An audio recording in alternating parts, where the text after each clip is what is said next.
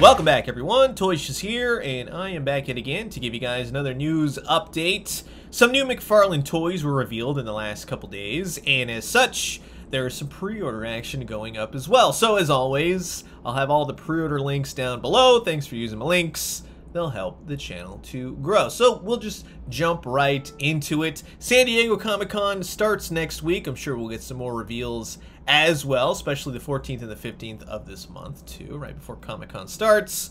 But, you know, they gotta tease us a little bit, especially with the new Static Shock. Now, I'm gonna be 100% honest here and tell you that my ideal Static Shock is the one that is in the photograph right there, right? So, perhaps maybe one day they will give us that version, but for the time being, Virgil Hawkins takes on his new 52 look, and it's just okay. I don't really care for the head sculpt, to be quite honest with you. A lot of stuff is off. The costume itself looks like it walked right out of the comic book, so that's okay. He's got his powers. It looks like he has his, I guess it's like a honeycomb disc kind of thing now, whereas I'm used to like a manhole cover for Static Shock. I was more so into the animated series than the Milestone Comics version of Static Shock, so that's really where my info comes from. But here he is all packaged up. Again, if you'd like to pre-order him, you can do so now. And then we have this guy.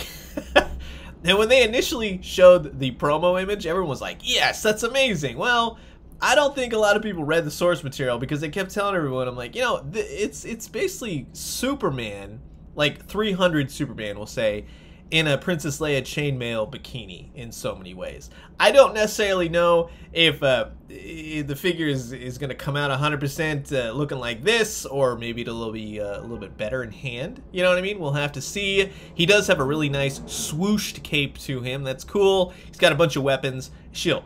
It's a interesting looking Superman. I am interested in it. Whether or not it comes out looking as good as it does in the promo photos and such, we'll have to see. The legs do look a little bit long. He looks a little disproportionate in some sense. It's an odd Superman, right? So this one, I'll totally have to wait until I have it in hand to make the final judgment call. And speaking of judgment calls, we'll just say, when I saw the press images for this guy, I was like, oh, it's a new Mortal Kombat character. No.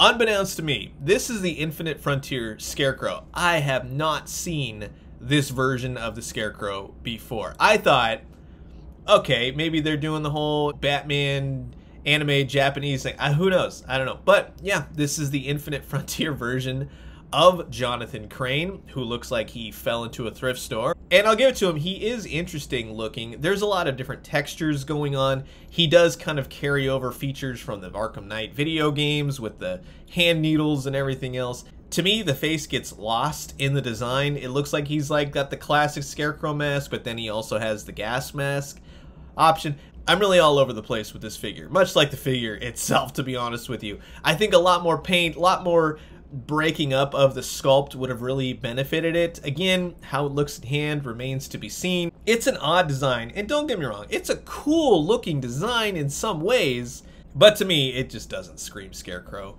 whatsoever. So that's gonna wrap it up for my look at 3 of the brand new upcoming DC Multiverse figures from McFarlane Toys. Not a single Batman on this list, right? High five, we finally did it. And again, as I'll say, if you need any of these figures, you can pre-order them using my affiliate links below. And you've heard my thoughts, and now I'm curious to know yours. Comment below, let me know. Let's talk everything DC Multiverse. And I'm going to leave you guys with that. As always, drink some great coffee, eat some great food, but most importantly, remember, here's hoping that the 14th and 15th of this month throw off a bunch of new figures. And we got Comic-Con next week to boot. And when we do, let me know what you found. I'll talk to you guys soon. Adios.